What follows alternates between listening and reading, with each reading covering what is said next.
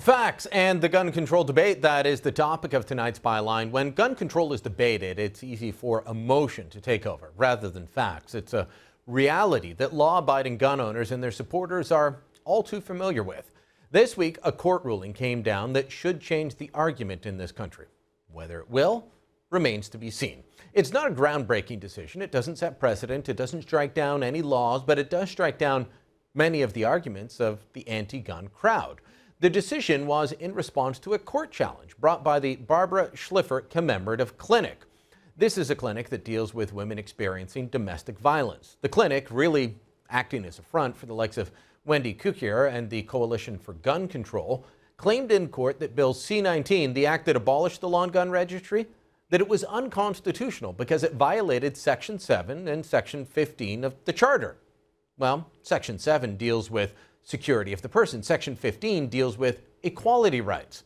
According to this clinic, the abolition of the gun registry, the lawn gun registry, would hurt women, and therefore Parliament should be barred from abolishing it by the courts. Now, setting aside for a moment that it's up to Parliament and not the courts to set what is and is not in the criminal code, the arguments made were ridiculous and not even supported by the facts, not even the facts presented by the anti-gun applicants. Cukier and company claimed that Bill C-19 was discriminatory in nature and needed to be struck down.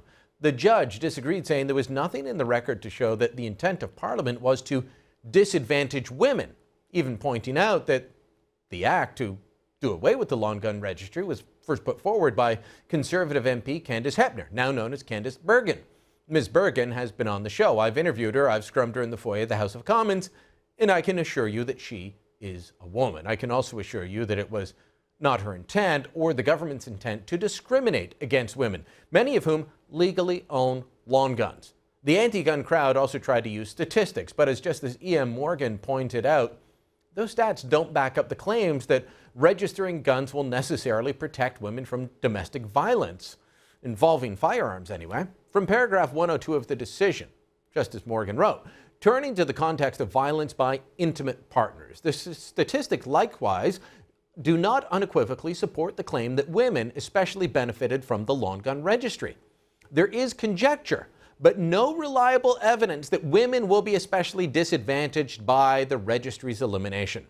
Although, like all the other statistical data, it is not a conclusive point, one RCMP witness did note that in Toronto in 2013, with no lawn gun registry in operation, 100% of all the firearms murder victims were male. Interesting. Men more likely to be victims of firearm violence. In fact, it's been that way all along, and yet the argument has been that gun control was about protecting women. Now, anyone that looked at the stats and bothered to ask questions could have seen this.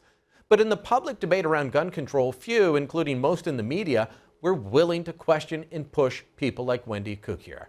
Now, a court of law doesn't act like that. Judges won't just take your evidence without asking questions the way most of the media lapdogs will.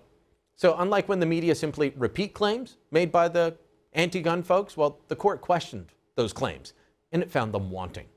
How many times have you heard sensible people point out that the problem with guns is really a criminal one? Because criminals don't register their guns. Well, it turns out in trying to prove the need for the lawn gun registry in court, Cukier actually proved that point in court.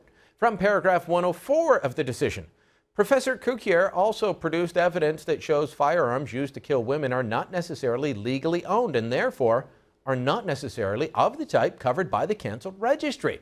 This fact is borne out by Statistics Canada's study, Firearms and Violent Crime, which reports that 7 out of 10 guns used in homicides are unregistered. Note that, 7 out of 10 guns used in homicides, unregistered. Was that widely reported in the debate on the gun registry? No, it wasn't. It gets in the way of the narrative, the progressive narrative pushed by the media opposition complex that always wants more government control, especially control of guns. What this court decision shows is that the central arguments of the gun control advocates just don't hold up. Then again, they never have. Back in 1998, a friend sent this to me this week. Back in 1998, then Reform MP and current Conservative MP Gary Breitkreitz released this letter from RCMP Commissioner J.P.R. Murray. He was asking the Liberal Justice Minister, Alan Rock, actually It changed just a few weeks earlier to Anne McClellan to correct the record on gun crime stats being used to support the long gun registry. Cukier had written to Murray at the time asking him for an affidavit to be used in court verifying that the stats Rock had used, built upon RCMP data, that those stats were fully factual. Murray looked at what Rock had developed and looked at the RCMP data and was shocked. Murray wrote to the Justice Minister to say, "Your department has its facts all wrong." From the letter, "We determined that our statistics showed that there were 73 firearms involved in a violent crime, compared to the Department of Justice findings of 623 firearms involved in a violent crime." Murray told Cukier that he would not swear the affidavit because the information was not accurate. Rock and McClellan after him, well, they never changed their stats. They never changed their arguments. And the Justice Department continued to use bogus data to justify the long gun registry.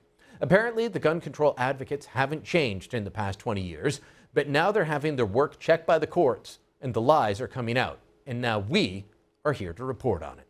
And that's the byline.